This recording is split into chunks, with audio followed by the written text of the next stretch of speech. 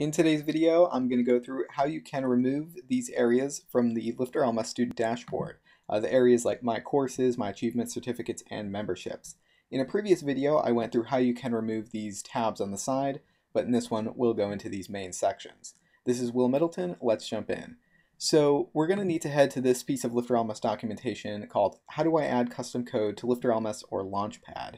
So I know custom code can be a little intimidating, but all we're going to be doing here is copying and pasting material that already exists, and I'll make sure to put links and resources down in the description of this video to let you know, or to show you everything I did in the video here. So the first thing we're going to want to do is download this plugin called LifterLMS Customizations. We can click on this download link, and that'll download there, and I'm going to want to go and upload that to my site. So I'll head to the WP admin on my test site here. I'll go to Plugins, Add New, and then I'll upload, choose a file, choose the customizations, and install that. Then I'll activate, and the next place we're going to want to go after that activates is to the plugin editor on the sidebar here, and I can head to this area to select which plugin I want to edit. I'll edit LifterLMS Customizations and select. And so there's a lot of code in here, but the main area we're going to want to focus on is this area here. Add your functions below this comment and add above, so we can just paste in what we're looking for in this space here. And what we're going to want to do is head back to our documentation here on how to add custom code and scroll down. There's an area called Removing Actions. And I'll just want to copy this code here and then Command-C, head over to my edit plugins area here, and Command-V, paste that in, and we can see there's an area that says your code here. Now this is going to remove an action, but we need to tell it what action to remove.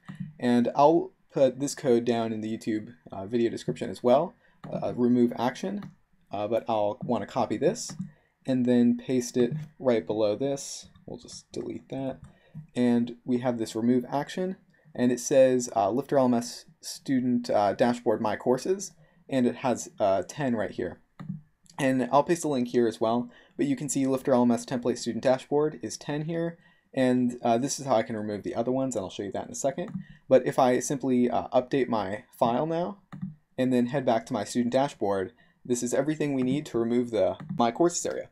So now that My Courses area is gone, and we can go through how we can remove the other ones. So let's say I want to remove the certificates and achievements. Those are two very common ones to want to remove, and it's pretty easy to do that. We can simply copy over here my achievements, Command-C, head back to the plugin editor, and just replace that area template student dashboard, Command-V, and then we'll want to change this out to, I believe it's 20. Yep, that one's 20, from 10 to 20 there, and update file.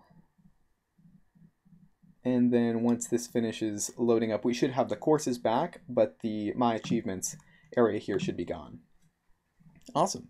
So if you want to remove multiple areas here, you can pretty easily just copy what you have done here, the remove action. You don't need to copy the whole thing, just the remove action. And I'll do return, remove action. And instead, I'll want to remove certificates as well. So I'll head over here, grab the certificates, and that one is 30. So we'll say, rather than achievements, we'll switch this one out to certificates, and then change this to 30, and then update file. And now I can head back to student dashboard, reload, and the certificates are gone. So that's how you can add this code into the LifterLMS Customizations plugin to remove these areas from the student dashboard. This has been Will Middleton from WPCourseGuide.com. Thanks for joining me in this video, and I'll see you in the next one.